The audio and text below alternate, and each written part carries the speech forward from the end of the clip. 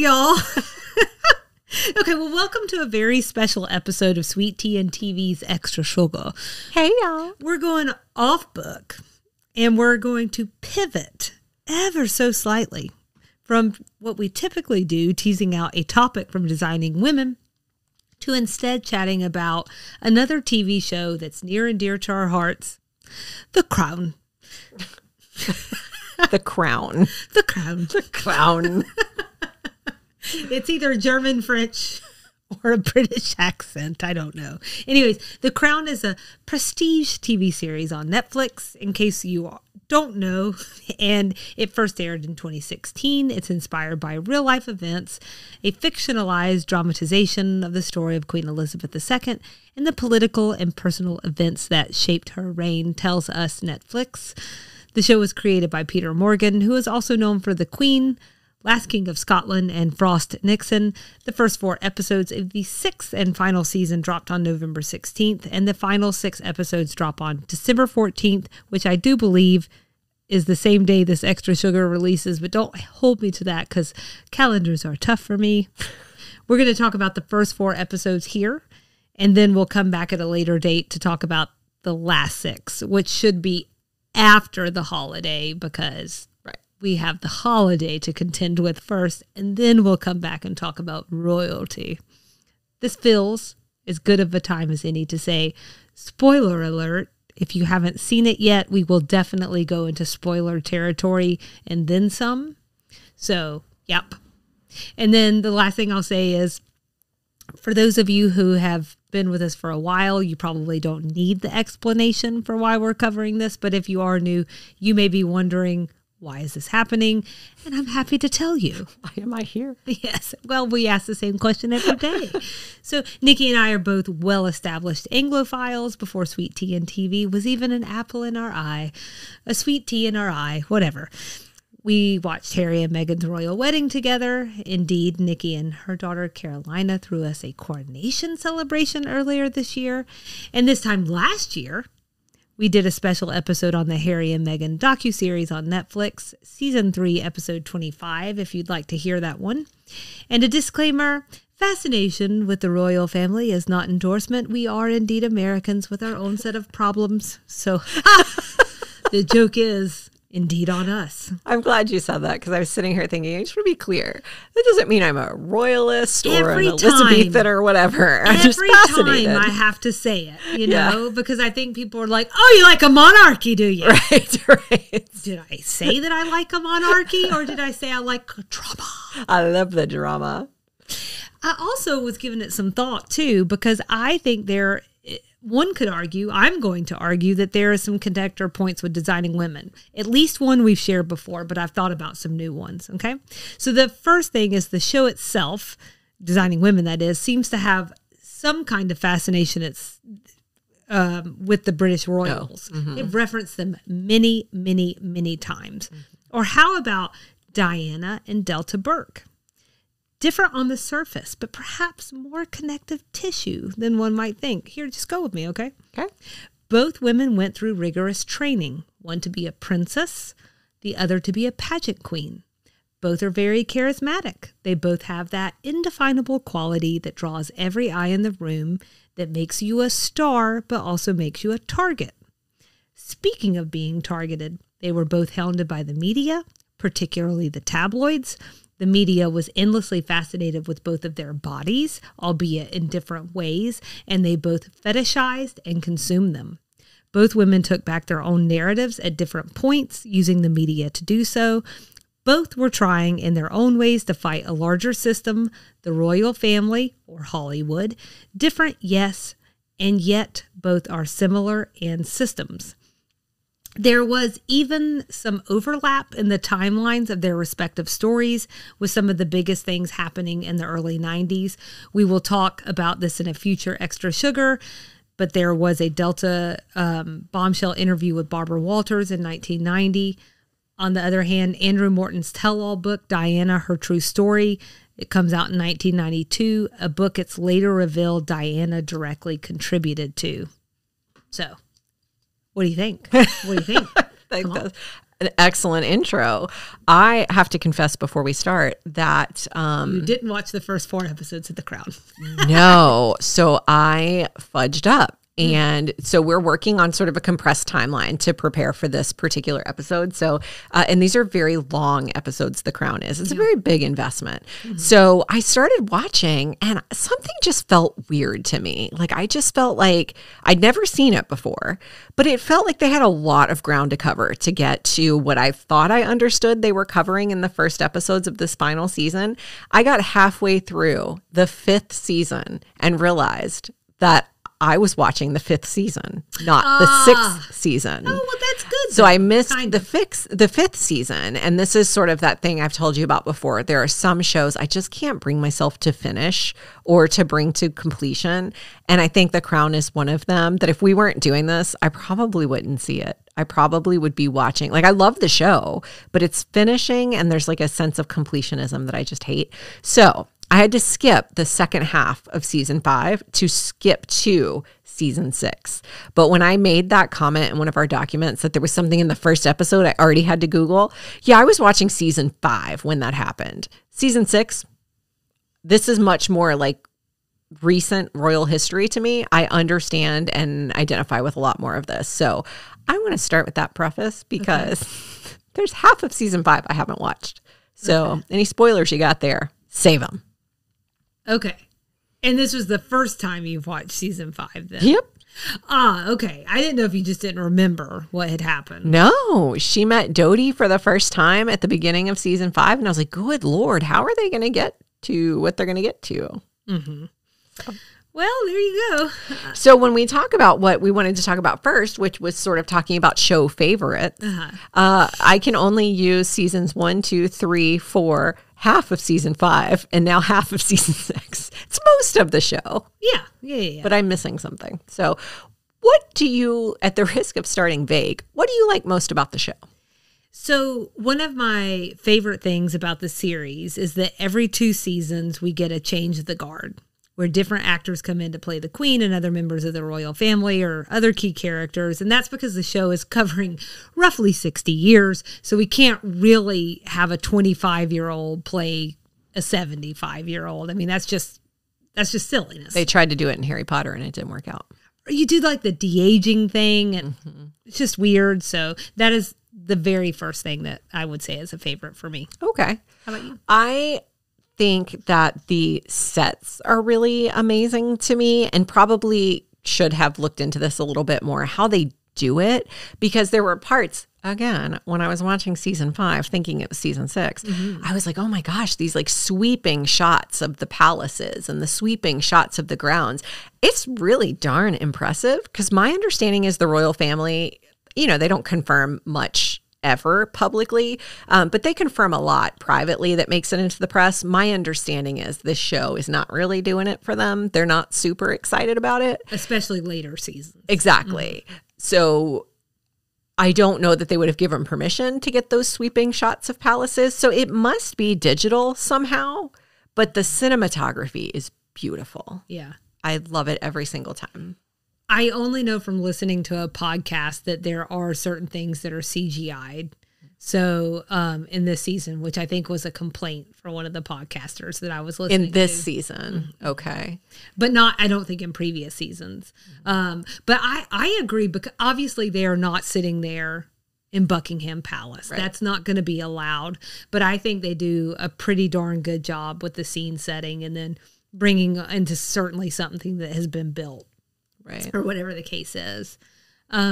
So I will tell you that another favorite thing for me about this series is just the writing. I think it is so good. And you kind of see this happen in several different ways. I mean, we're talking about it's 6 seasons now. So you've got a lot of content to pull from. And it's 10 episodes and each episode is like conservatively. Yeah, I was going to say conservatively 50 minutes to 60 minutes. Yeah. So the character development is probably some of the best that I've seen.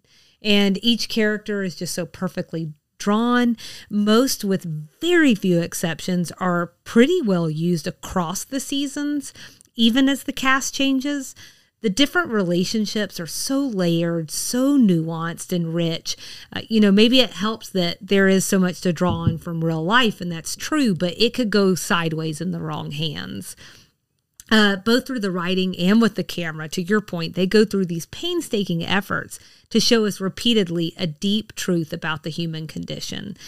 We are all from very different circumstances. Some of us are poor. Some of us are queens. Some of us have everything. Some of us have nothing. And yet we all go through the same ups and downs: life, death, marriage, divorce, lost love, second chances. You get the idea. And the show may be centered on the queen, but I love that they take us on these little side journeys, sometimes with main characters or even peripheral characters, but it usually threads us back to the main narrative, or maybe deepens our understanding of this world, so it's never without a greater purpose. I was reading a review recently that said actually this show intends to not be about the queen, because Peter Morgan did The Queen, and that was sort of his attempt at showing the history of the royal family through her eyes. So a lot of the side stories, it all has to be about her ultimately, like they say multiple times, like she is the alpha and the omega of the family. She's the one they're all working for.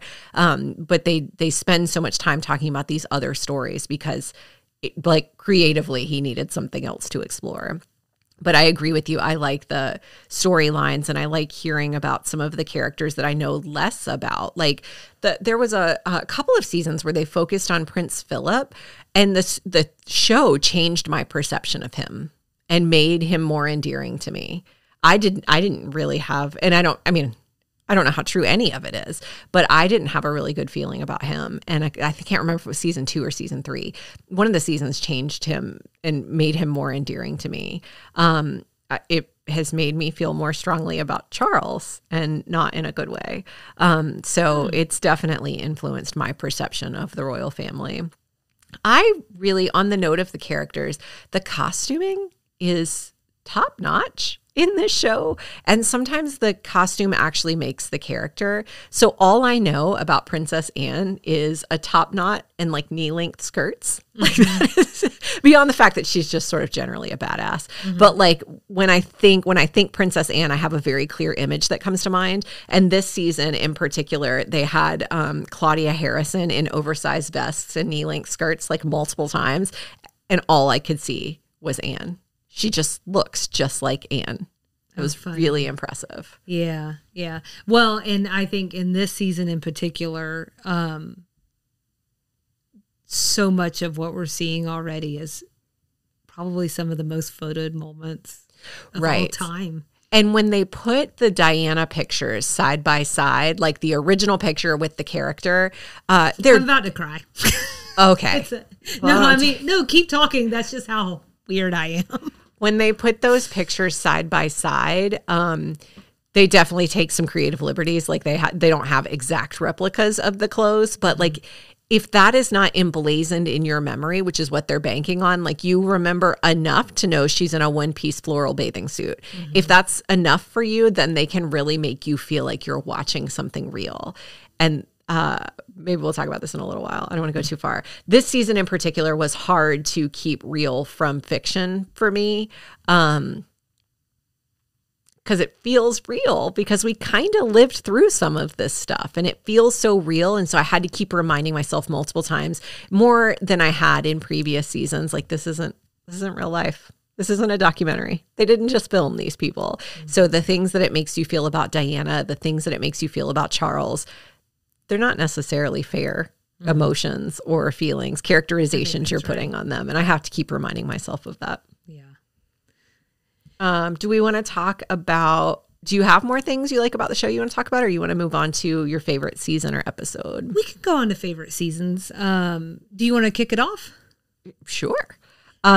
So at the risk of being basic, I'm going to put season 1 up there. Okay. Because Claire Foy, I thought, was incredible. Oh, yeah. It sort of set the stage, that season set the stage for what feels like a very singular show to me. There aren't a lot of, Game of Thrones comes kind of close. It's all about royalty, but in a very different timeline, in a very different world. Nothing else like this. Very different. nothing else like this. This show is a real life, like you said, a real life dramatization. So there were historic events in season 1 that I've never known about. Seeing Queen Elizabeth as a young woman, I was going to say girl, that's why I put my quotes up, but a young woman, seeing her as a young woman inheriting the crown was just like a very crazy adventure to go on. And it just set the stage for, I think, the rest of the seasons. And I really liked that. I love that take.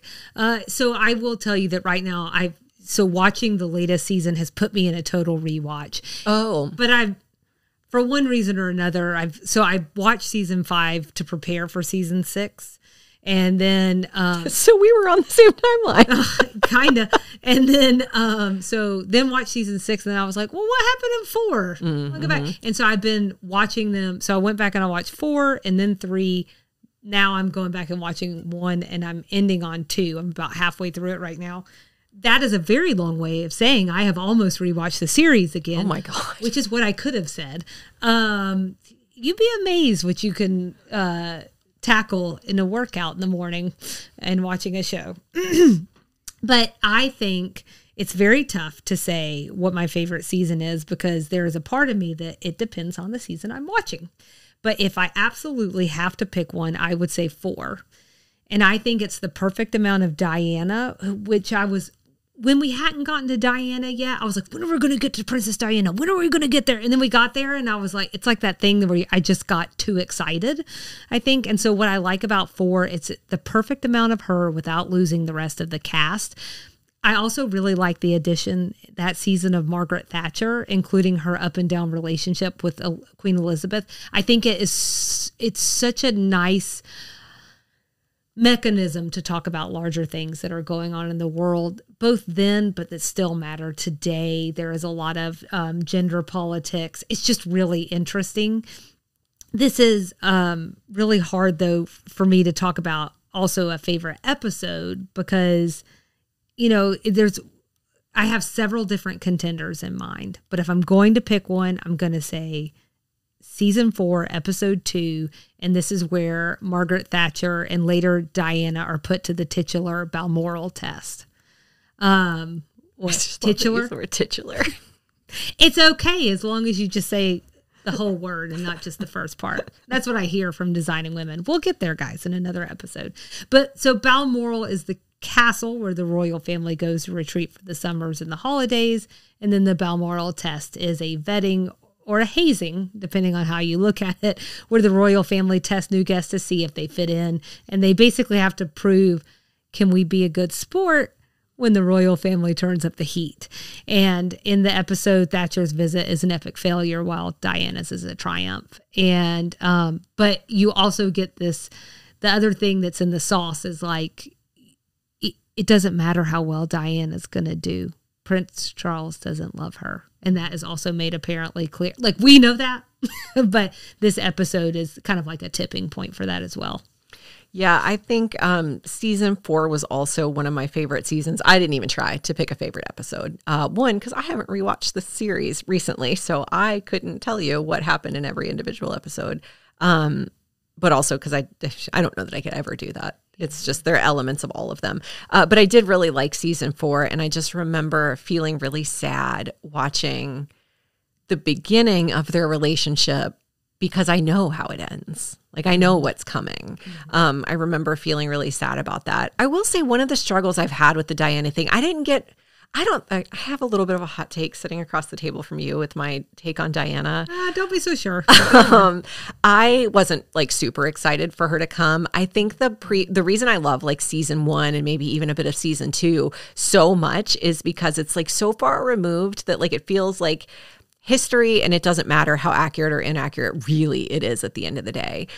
When we get in the later seasons, we're talking about some people who are still alive, some people who are no longer alive. Some stories we'll never know because they're not here anymore. Some stories we'll never know because they'll never tell it. And so it starts to get a little bit, it feels very one-sided, and they say that in this new season. Dodie says it, remember who I really was. And like sort of this concept of don't make me mythical because I'm dead.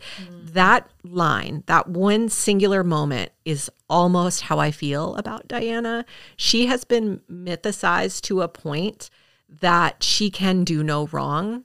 And I'm not sure that's fair. I want to be very clear that in more recent years, that myth has really tumbled down around me. And I'm okay with that because I agree with you. I think it's dangerous for us to lionize people like that and to put them on pedestals. Like, I wouldn't want to be please don't ever put me on a pedestal. I'm a piece of crap. And I don't need anyone trying to make me into something fancy. I wouldn't want it done to me, and it's not fair for me to do it to anyone else. I think Diana was an incredibly flawed person, just like any other person. She just had a lot of really cool attributes and came at a very specific time. And there's just like a lot of things there that like where all the stars aligned to make her what she was. But at the end of the day, she's a person. So, and I think if anything in kind of digging even more in recent years, and we'll talk more about this, like, how human she was is just so much more apparent. I actually am not sure the show goes far enough, will be my criticism. Right. So I think that's what I was struggling with. My in-depth knowledge of Diana pretty much begins and ends with her death. I know about the interviews and I know about the challenges with Charles, but my real life knowledge of her really sort of is like, I remember watching her funeral. I remember thinking how sad, like this feels momentous. I remember thinking that, and I know about the legacy she left with her kids. In the last couple of years, we're seeing so much of the messiness of that, which is not her doing. Obviously, she had very little influence on their lives in the grand scheme of things. But I don't know. I just don't know that much about her. And watching this makes me feel like they have assigned some positive things to her that I'm not sure really were positive. But that's not what we're talking about. We're still just talking about her favorite season or episode. Do you have anything else you want to say in this category? I'm skimming through my notes to see if there's anything. I'll just be sad if I leave it out. Do we want to talk about whether or not favorite cast or anything? So that's next on the list. Okay. Yeah. So you already mentioned at the top, they change every 2 seasons. I don't want to go like through the entire cast, but just for anyone who hasn't really watched it, there were 3 Queen Elizabeths, there were 3 Philips, 3 Margarets, 3 Annes, 3 Charleses, and then 2 Dianas. So I started to go through, I have the list of actors here. I started to go through it, but maybe it's better just to talk about maybe your favorite. Do you have a favorite queen? Oh, okay. Well, I can still do it that way too. Yeah. Olivia Colman. I did it wrong. There's no wrong. I'm just trying to keep up with you. So Olivia Colman is, I just think she gives Queen Elizabeth so much life and so much depth. It doesn't take away from the other 2 actors that portrayed the Queen at all. You can see me in real life blanking on names, and you've already said one of them. Claire Foy. Claire Foy. Like, I am loving that performance right now because, like I said, I'm about to wrap up my rewatch and seeing how she transforms from a young, I mean, she's 25, but that's a very young person, into the Queen Elizabeth that is more in line with what we did know, is transformative and amazing. I just love Olivia Colman. I think she is just absolutely everything. She did a great job with the character. I will say Imelda Staunton has been my least favorite queen. I don't think she's been given a lot to work with compared to previous seasons. They've made her really, really cold. And it almost feels like there's been a shift in her character. Like, I never found Olivia Colman cold. Yeah, I think that is, well, there's a couple of scenes, but on the whole, I agree with you. I think in listening to some other people's takes who are really big, like royal family watchers, and also very knowledgeable about Peter Morgan's The Queen, that Helen Mirren didn't play it that cold either. And it would like... in The Queen is very similar to and I haven't seen it. It's in my queue to watch. And I was going to try and do that before. See, I can't. There are some things I can't get to. I did not get to watch The Queen in order to have this conversation today. But like, the first 4 episodes of this season are very similar to that movie because it's looking at the same thing, which is like the queen trying to figure out how to deal with Diana's death and to make the decision to leave Balmoral and go into London for the funeral. All those things is really what it's circling. And it does it in two very similar and yet very different ways when it comes to the character. So favorite queens, yours is obviously Claire Foy because you've always, Yeah, I thought she just was so glamorous and beautiful. And this is me romanticizing that time period, the way Charlene romanticizes World War II. But it was also just sort of breathtaking to see her become a young queen. We don't have to go character by character. Do you have a different way you looked at it? I just did these are my favorite cast members. I think Okay. they're all falling in seasons 3 and seasons 4. I guess I was just trying to kind of keep it contained somehow. And this was the only way I knew to do it. To your point, it's not an easy exercise because there is so many cast changes and blah, blah, blah, blah, blah. What I do think is important to say here because of what you said at the top is that, so for you, it doesn't sound like Prince Charles won any favors in your eyes. For me, I feel completely different. What? I spent my entire life not being someone who could understand him at all. And Josh O'Connor playing him in seasons 3 and 4 almost single-handedly made me reconsider my feelings about who is now King Charles. Really? Mm-hmm. Oh, he's so self-pitying. He's just always so I've been given such an unfair lot in life. Fair. And I'm like, you live in a palace, dude. And I'm not one to say every single one of these characters. I'm not one to say you minimize other people's feelings because of their life circumstances. Mm-hmm. But I do think there's something to be said for acknowledgement of your privilege and life circumstance. He gets called out on it a few times throughout the series. Yeah. But man, that's a real trigger point for me. I think that's the same for Princess Margaret. I see that over and over again. But I think it's also kind of seeing these threads again, going back to that point I made earlier about even though there are things that we can just never understand about someone born into these particular set of circumstances, they're so wildly different than the rest of us. On the other hand, I can understand lost love. And I can understand, I can at least there is something tragic. It does set up this tragedy for him that he loves someone else, wanted to be with her, is forced into a marriage, and then wildly changes a bunch of people's lives. I'm not saying that it's just the first time I think I ever saw anything from his perspective at all. Mm. And again, to your point, we are watching a dramatization of real life. So I don't know. Actually, I think one of my takeaways from the entire series is the show is a huge Charles sympathizer in my eyes. Definitely this season. Because it's so dramatized, I don't know what, and I'm going to get into this in a little while. I don't know what his reaction to some of these events was. I don't know if he really said some of these things. Sure. But it definitely, so when I started watching season 5, thinking it was the last season, I was like, holy crap, they're going for him now that he's been coronated. Because where I started was Camilla Gate and the tapes. And I mean, that was the first half of season 5. That's where I was coming in thinking that was the final season. I was like, holy crap, they really miles to go. wanted to, right. I was like, they really wanted to come for him right after the coronation. Now that I'm watching season 6, it is much more sympathetic to him. Yeah. I have to say, Vanessa Kirby played Margaret. So that was Claire Foy's counterpart in the first couple of seasons. I think she is captivating. And I thought her entire performance was beautiful. Speaking of tragic and speaking of a circumstance that's just all the way around kind of sad, she did a beautiful job. Helena Bonham Carter played her she was the next circulation. She added a beautiful darkness to her, but almost too dark. And very baudy. So that was my favorite. Helena Bonham, okay. Mm-hmm.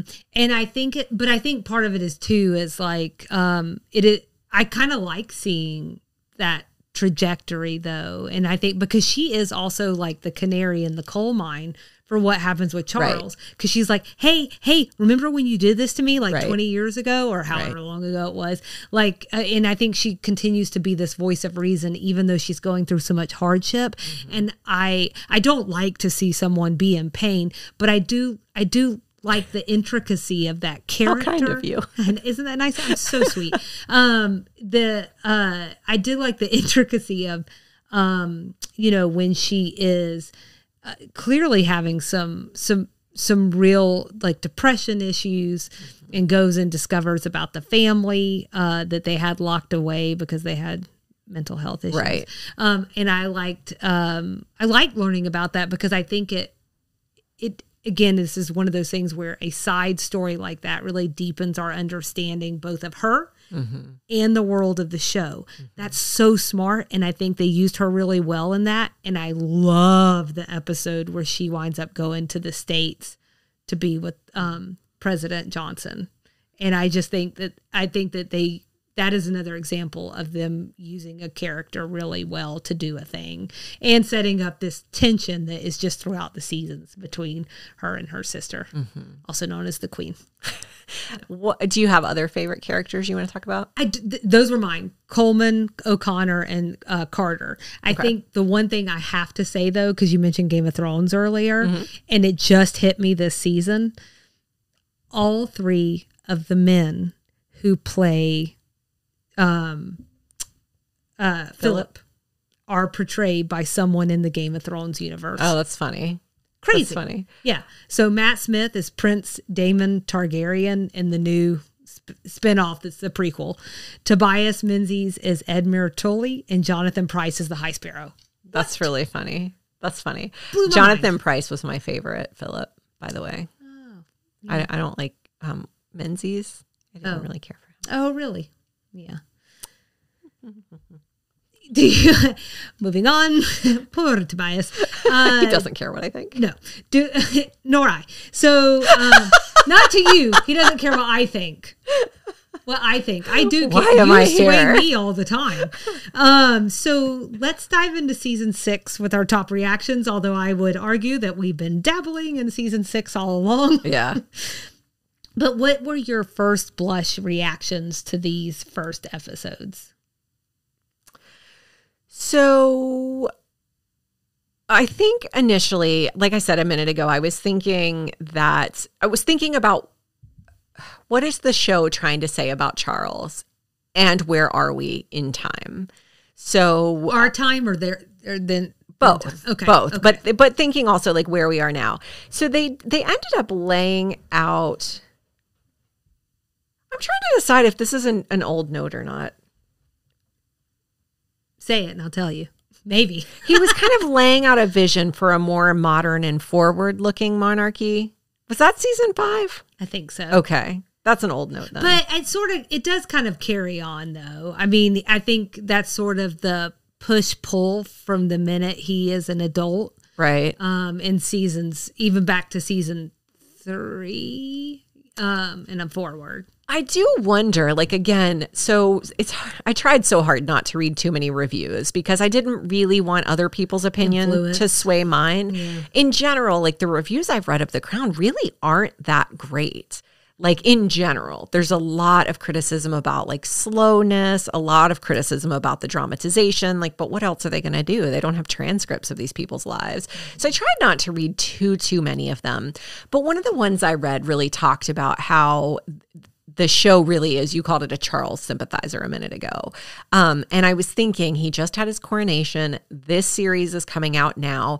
He is not a huge fan of the show from what I've heard. And what is it trying to tell us, or what is it telling us? And my takeaway was that they are Charles sympathizers, because I think a lot of the stuff around Diana, like the Queen said it at one point, he caused her so much pain in her life. And then at the end, he was like, now we're going to do right by her. But I did appreciate that line where he said, you know, I'm going to do right by her in death. Mm-hmm. Thought that was nice. It was well written. It was well written. It was that whole scene right there was really well written. But that's what I was thinking about going into this season when I finally got into the right season. Was thinking about where are we in time with Charles and what are they trying to tell us? Yeah, I think so. I will say that it has also been hard for me not to read things.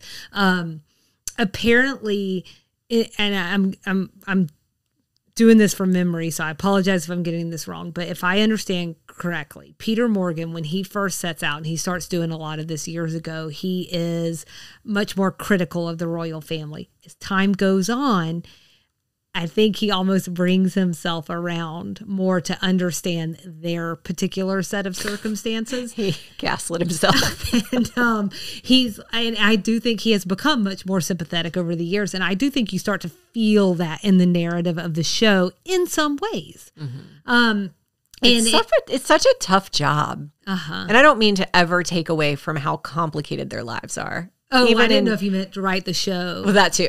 But no, like I can understand why he maybe would come around learning more about them and learning more about the structure and the funcking. I get that. Or some of the things that like maybe, okay, so maybe eventually Queen Elizabeth is seen as being outside the understanding of the times, but back at the beginning of her reign, there are these things that she did that were incredible, or these incredible moments all along the way.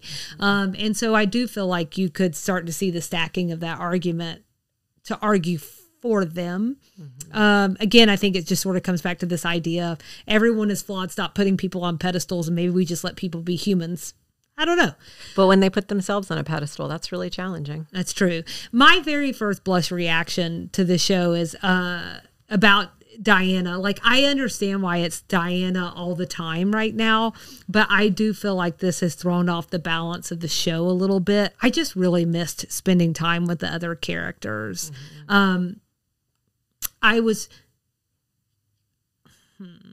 Yeah, let me go ahead and say this because I think it's really related.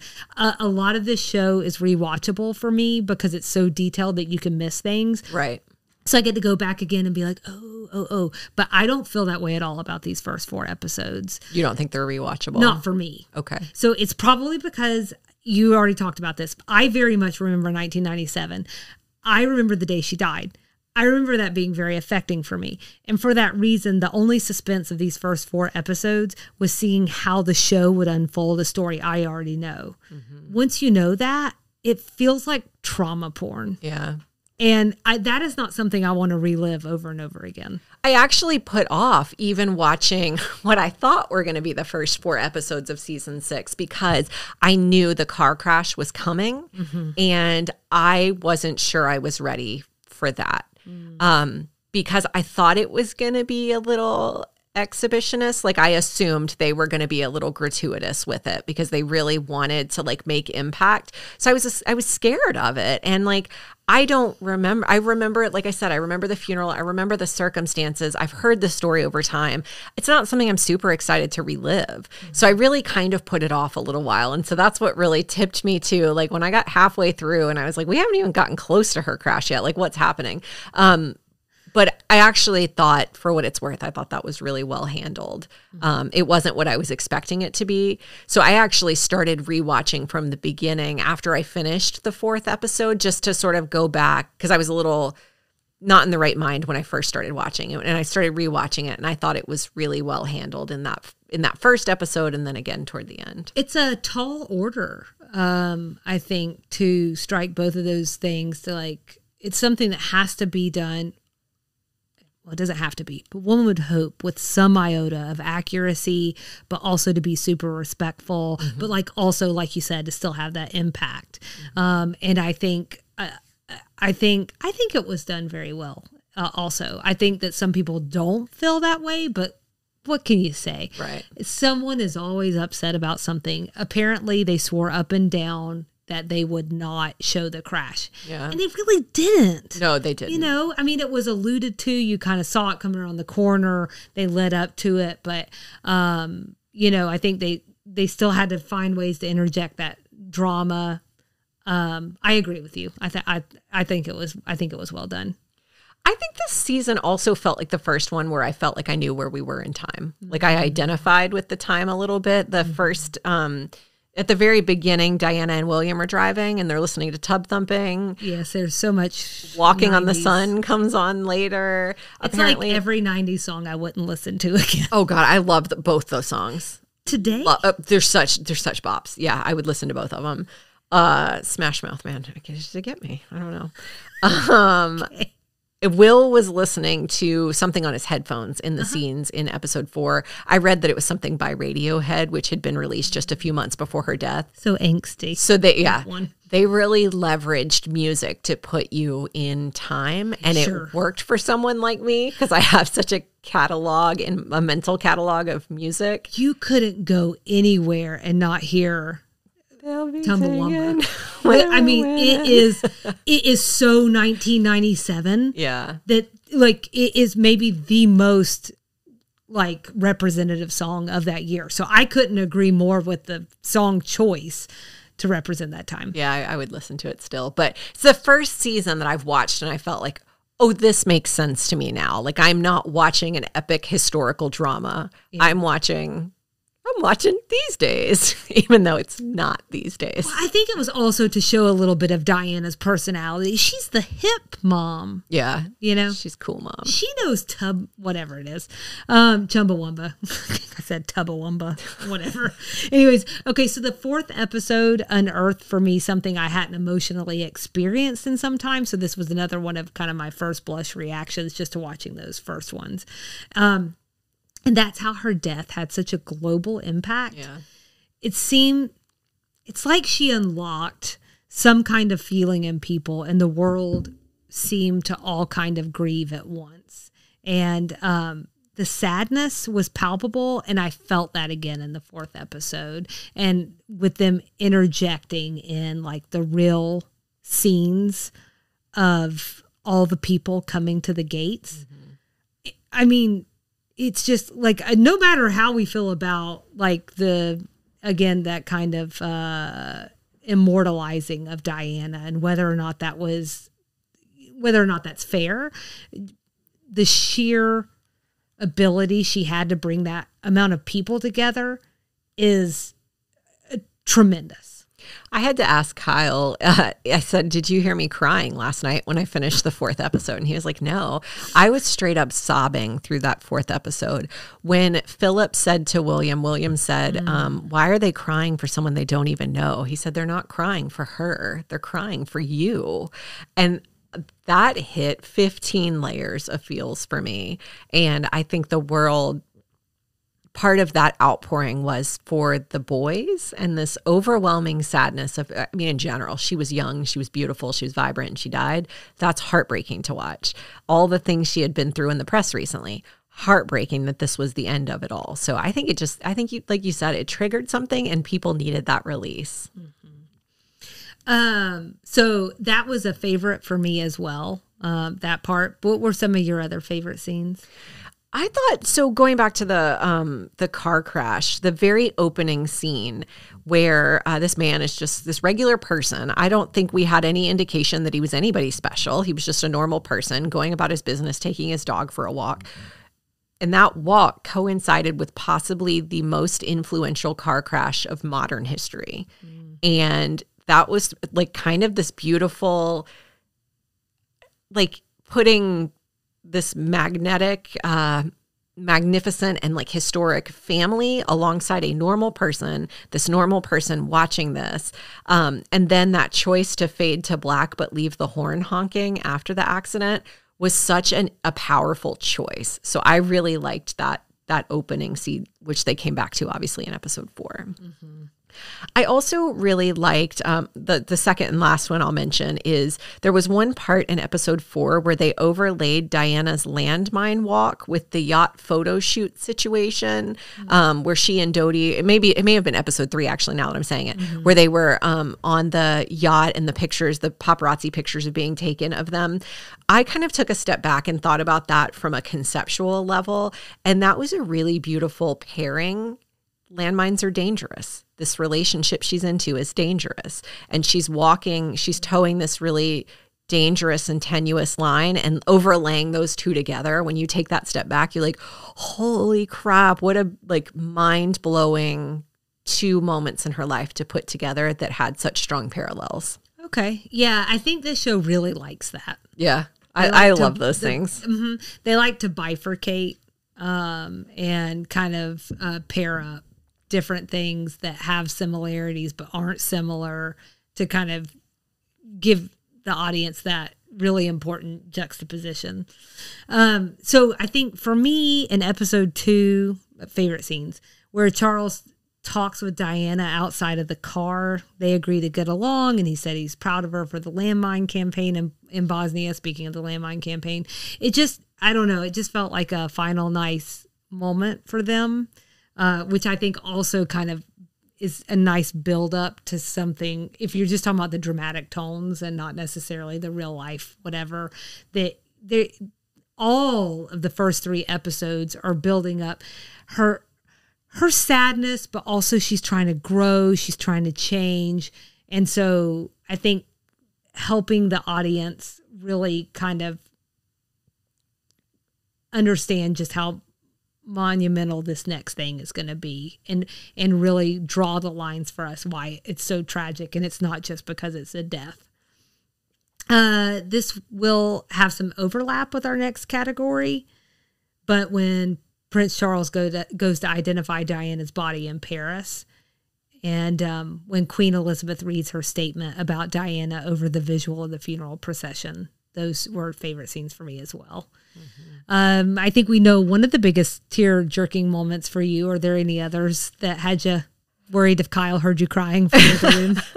I think the scene setting stuff, the really like dramatic choices they made got me sometimes. So there were 2 moments this season, specifically you just mentioned when the surgeon told Charles Diana had died, and then when Charles was breaking the news to the boys. Rather than rely on dialogue or try to ever rebuild what actually happened there, they went to just music playing and just watching the interaction. And I think that's just such a beautiful creative choice, one, to get them out of having to write what was probably an impossible scene, but also to allow your mind to fill in the gaps a little bit and allow you to fully, that's probably what it sounded like to those poor boys when they heard their mom had died, was like complete silence. And I just thought that was kind of a beautiful choice. And so that made me weepy. And then, of course, Charles said in episode 4, they asked if he had told the boys yet. And he said, no, he was letting them sleep. While they're sleeping, they still have a mother. Yeah, that was sad. Get me again. Oh, my gosh. How horrible. Yeah. But those were the ones that I really pulled out. What about you? Yeah, it's just really anything in episode 4 is up for grabs. Oh, that's a tough watch. Yeah, the whole thing, just front to back, is just really tough. And so 2 moments I've already mentioned, but even that very first phone call that reaches Balmoral, and this is kind of like a Crown regular event where it takes a long time for a phone call to reach the Queen or anyone special. How disconnected they are. Yeah, and so you kind of go through these things of it reaching the right people, and of course it's in the middle of the night, and then you just kind of see them like sleepily come down the stairs, and you just know something horrible is about to happen. All the lights in the palace came on. Amazing. Moo Moo with Dodie in the coroner's office was heartbreaking. I mentioned this too, but the real life footage of everyone showing up at the palace gates, I thought that was really well used. So those were some of them for me. What were the best performances for you so far? Those scenes in Paris where they're sort of shuttling between locations with the paparazzi and there's attention everywhere. When they sit down at the restaurant, Diana you've watched her clearly.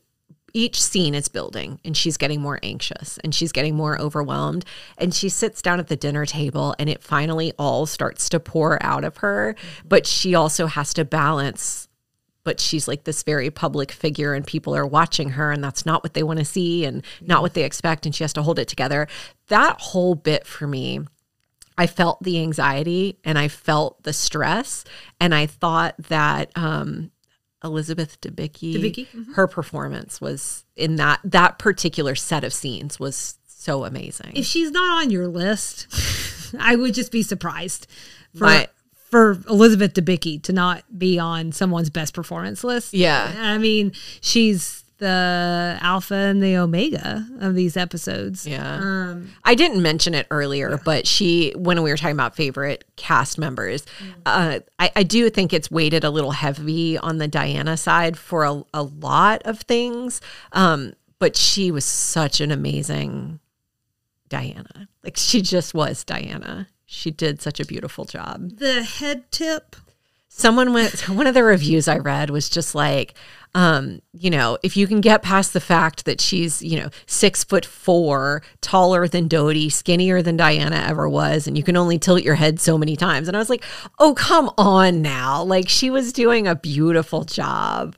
If you go back and look at Diana, her head's tipped a lot. Mm-hmm. So I think what that was a really close character study. I mean, yeah, she is taller and she is very tall. Yeah. But Diana was very tall. Yeah. So I thought she did beautifully. I mean, just absolutely. So I had like the poise, the elegance, but the playfulness, but also there's like just this sadness right behind the eyes. Mm-hmm. And I beautiful. My other favorite was Dominic West as Prince Charles. First of all, he's the only other person that got screen time except for Dodie.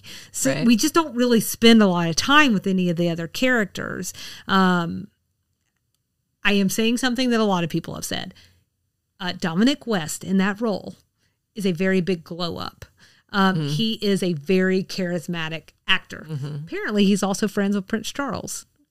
I learned. Awkward. So he doesn't really have that much to do until the 4th episode, but he just burns up the screen every single time for me. So those were my 2 tops in the first 4 episodes. Claudia Harrison, so she portrayed Anne.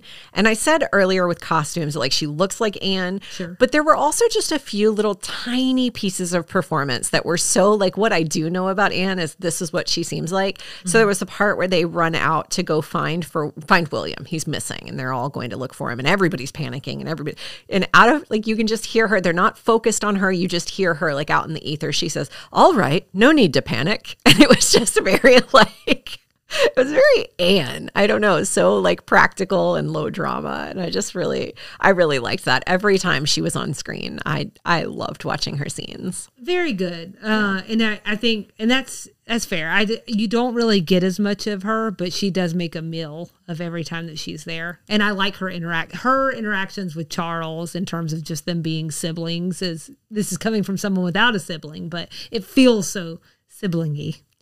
Sibling adjacent as much as they can be good siblings, I think. I did like Khalid Abdallah, who played Dodie. Mm-hmm. I don't want to gloss over him. So I don't feel like he says it at one point, like his story was never really told. And he and his dad, I think when they're having the ghost scene, they talk about how his story was just never going to be told. It was always going to be about the princess. It was always going to be about the white lady. Like it was always going to be about her.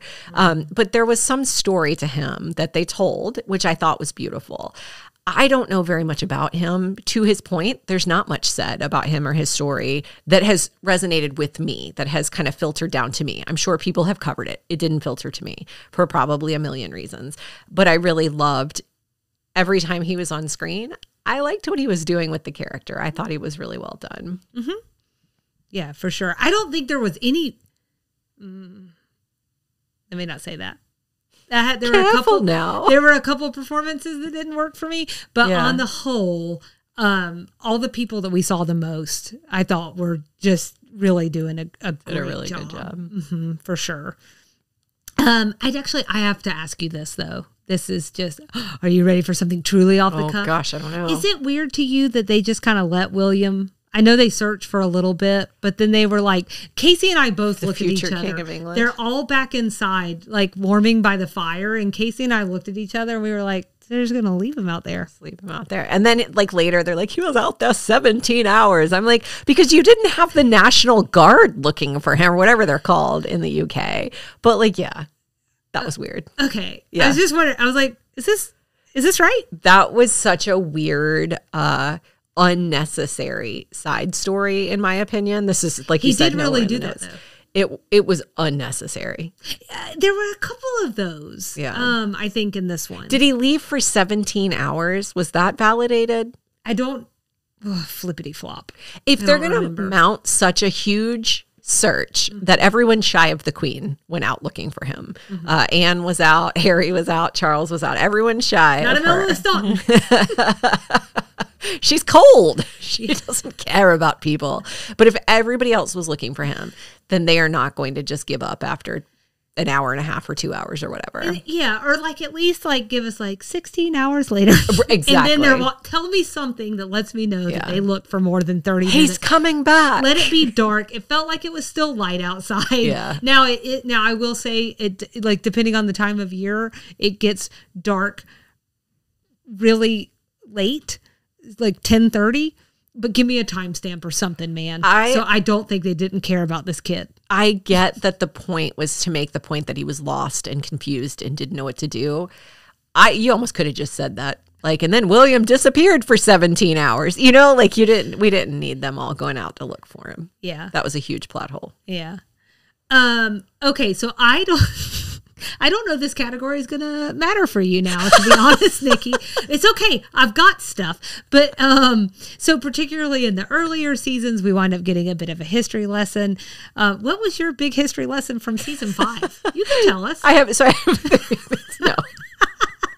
I am a little curious. I started with that first episode where Philip is like randomly at that woman's house, and like they never actually say that it's like a godson situation. The child dies. Goddaughter? Yeah. And so like I had to look all that up because like, why are we at this? Why are they chariot racing? Like what is happening? Doesn't matter. Carriage. I gave up. Carriage racing. What I will say is I wish they were chariot racing. It's a chariot all the same. 3 things I'll mention here. Okay. Not a lesson learned necessarily, more of an unanswerable question. But Dodie and Meghan, this season makes it very clear that I think that Diana had no interest in long-term relationship with Dodie. Yeah. I did not know that. Okay. I don't know if that's true or not. I don't think anybody really knows. I think it's all based on people who were close to her that had conversations, but I can trust that about as much as I can trust anything I can't trust, you know? Right. Yeah. People that are close to her willing to sell that out in conversation. I don't know that I trust their opinion. But if they had ended up together, would Dodie and Meghan have had a thing or two to talk about at Christmas dinner in terms of... Are you talking about the woman he was engaged to? Meghan Markle. Dodie Fayed and Meghan Markle, if they had hung around and if they had met each other, would they have had things to talk about in terms of the racism in the media that he experienced? He alludes to that, feeling like an outsider to the family. Okay. Sorry, I'm adjusting my brain because that just totally went. I'm like, who's Meghan? From one outsider to another. Really, we're talking about like a piece down the road. Yes. Yeah. That's a good question. Unanswerable question. Sure. I like an unanswerable question, though. I also wanted to know if the boys really had to go to church right after they heard Diana died. I was so annoyed by that. I would have not gone. I would have been like, you're just going to, and Casey was like, you have no idea what it's like to be part of the royal family. Casey does.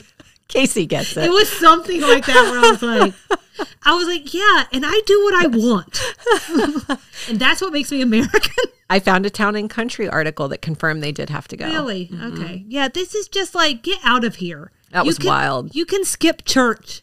That was the day after someone close to you, particularly your mother, passes. And there was no, as far as I remember, it struck me that there was no conversation about why everyone needed to go to church. I imagine it was to appear unruffled. I imagine it was to appear as a united front. It was a terrible choice, especially if the queen said that her goal was to take care of the family that was there. Why did she make them go to church? Yeah, I assure you God will understand. It was a terrible choice. The last thing I wanted to know was, did anyone really hear Charles crying at the hospital? So Town and Country confirmed part of this. It was actually at Balmoral, where staff heard him weeping openly. A nurse at the hospital did share that his face was ashen, like he'd been hit in the face. So, yeah. So, okay. So this is where my post-watch Googling led me. It was all about unpacking what was accurate and not accurate from these first 4 episodes. Now, there's tons that we can pull from, but the one that really I was looking into initially was and what was the most standout for me was the show turning Muhammad Al-Fayed, our Mumu, our beloved Mumu from season 5, into a villain. Like they turn him into what feels like a straight up Bond villain or something in these first episodes. and I'm adding this with a question mark because I don't know that the showrunners agree that with my take that they've turned him into a villain. We don't know each other, but it's how it reads to me. Oh, it's definitely how it reads. Okay. So let's just call it a strange decision when they work so hard in season 5 to humanize this man. You know, actually that was going to be one of my favorite episodes, but I decided to keep everything and take in with season 4. But the episode where he gets the valet, who was the valet of the guy who abdicated, the guy who abdicated. Little king. I hear myself. Edward? Yeah. So, yeah, but which number? And right. that's where it gets It confusing. gets confusing. Yeah. So anyways, that episode is so beautiful and so lovely. And he takes care of him when he's sick. And I'm just saying they do all of that. And then in this final season, they put him in the center of events that lead to Diana and Dodi's death, his own son, pushing them together in the first place, asking staff to see if they're having sex, hiring the sleaziest photographer, this hunter of celebrities who will do anything to take what becomes the kiss photos, which in turn further inflame paparazzi interest in Diana and Dodi, blah, blah, blah, blah, blah. So it turns out there is no evidence he was behind those kiss photos. Many actually believe that Diana probably hired the photographer in an attempt to make the man she really loved, Hasnat Khan, jealous. So now we don't know that's true either, and I have more thoughts about that. But for right now, that final night of her and Dodi's life may have been more of a perfect storm versus the sordid orchestration of a power-hungry father. You know, here's what I learned from an excerpt of Tina Brown's book, The Palace Papers, published in Vanity Fair. So, Diana no longer had round-the-clock protection. This was apparently her decision and not the palace's, as is sometimes reported. And I'm not blaming one way or another. We're just talking about things that could have led to this night. Protection was instead provided by Dodi's security, who wouldn't know how to work the press, outline where she was going and what would happen. These are things that her protection officer and chauffeur standardly did, so they knew where to be and when to be there in order to get the pictures that they were sometimes brought in to do. And some believe this information would have prevented the chase that ensued. I think a 2022 Vox article puts into words what is coming up for me this season. And this is all quoted from there.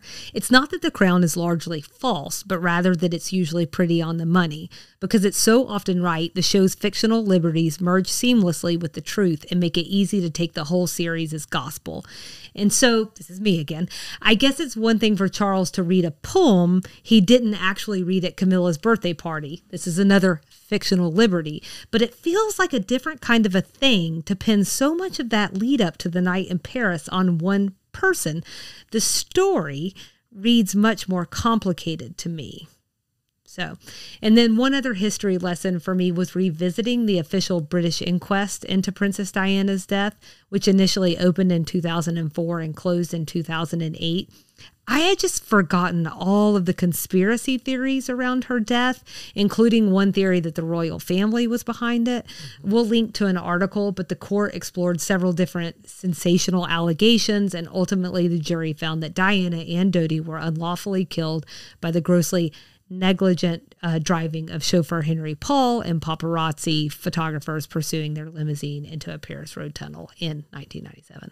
It was so confusing to me, and I don't understand paparazzi at all. I don't understand what was happening that night in particular, but like, how do you get to a point where you're being chased through a tunnel? Why not just stop and let them take a picture, you know, or just pull over to the side of the road and hope they go away, or call the police? I don't know. I feel like racing down a 2-lane road isn't the answer. It doesn't help that the driver was several drinks in, right? Right. And that was a very... That was a big deal. But it's a blink and you miss it situation in the episode, though. If you weren't watching and you didn't see how many cups were sitting there, I think you'd miss that he had been drinking. Pulled from a receipt. So in the inquest, he had like, they're like at some kind of French liqueur, and they had 2 of those on there, but people actually think he had been drinking more. And it's like a whole narrative just around that. You could have missed that pretty easily, I think, in the show. Absolutely. It almost felt more like an Easter egg than a plot point. I agree. That was all my history lessons. Okay. There's so much to say. And I'm trying to. Well, and so I think we were going to do at least attempt to do some predictions, although more and more I feel like it's leaking out into the media about what we can expect to see. But do you have any thoughts? Or So you actually shared with me earlier this week that the last bit will only go through 2005. I saw that in some like follow up as well. I was really holding out for Will and Kate's wedding and like maybe some of the build up to that. So I guess we're not going to get that. I guess at a minimum, we'll get a peek into their early relationship. So I guess I'll look forward to that. I don't know. I guess we'll see Charles and Camilla get married. I got to be honest. I don't really know what was happening with the royal family from like Diana's death until probably Will and Kate. Mm-hmm. I don't know too much. I remember Charles and Camilla getting married, but like it's sort of a so what in my opinion, in my very American, very non-British opinion, sort of like a so what. So that's sort of what I'm expecting. What are you thinking about? Well, I have to give full credit to the Ringer's Prestige TV podcast because they've been doing some deep dives, and I'm not as good as you, so I couldn't help myself, and I listened anyway. But I really tried to formulate my own opinions, and that's why I'm giving them credit on where credit is due. But I think they had a really solid guess, which is that the show is likely to end with Camilla and Charles's wedding. And it sounds like this has been further confirmed. Boring. Since then. Well, take it up with Peter Morgan. Wasn't even a fun royal wedding. Like they had to do everything on the DL because they didn't want to make a big production of it. Yeah, I don't know. I mean, good for them. I'm happy for them. Sure. Seriously, watching his story unfold, it feels like his and Diana's lives were messed with significantly and ruined in some instances. So it seems like he found his happy ending, and I think everybody deserves that. All the way ruined, like in some respects. Exactly. You know, so I mean, I'm not talking about Charles. It sounds like he's found his happy ending. It's also been widely reported good for him that filming of the season was paused after Queen Elizabeth died last year. And that Peter Morgan changed the ending after her death. Oh, interesting. I will have to say I was a little confused by that because I'm like, okay, but it's like almost 20 years before she died. Right. But I think maybe, who knows how it was written, and maybe, I don't know. But anyways, that apparently has taken place. And then from the trailer, you know, in addition to the fact that we do already know, we see Kate Middleton's see-through dress or whatever, which was a big deal at the time. Such a big production. Yes. But like, we're also going to, it indicates that we're going to see William dealing with newfound press interest and his seemingly unwanted teen heartthrob status. So I had a poster.